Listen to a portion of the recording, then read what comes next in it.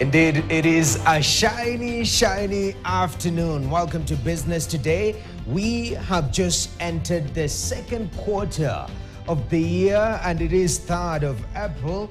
What a chronology that we are seeing. And in the second quarter of the year, a lot of development. We are moving and inching closer and closer to the Vision 2030 as a country. Question is, have we achieved that, especially in key sectors of the economy? One of the biggest sectors that do hold majority of the potential. Let's talk about the manufacturing sector.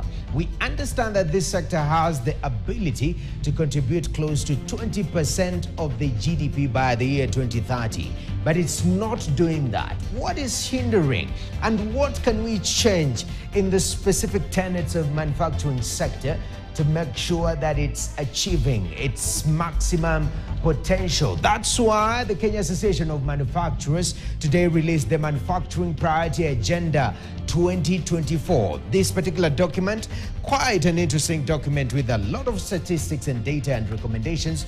We'll be having a conversation around it with Job Wanjohi, Head of Policy at the Kenya Association of Manufacturers, in regards to how to tap into the potential of the manufacturing sector. And on the second part of the show, we'll have a conversation about efficiency. If you've traveled, flew from Eldoret to Nairobi or from Nairobi to Amsterdam, you understand one of the biggest hassles when traveling is matters to do with luggage. Now, you have to, first of all, wait at the carousel for your luggage, then go to the customs and clear that.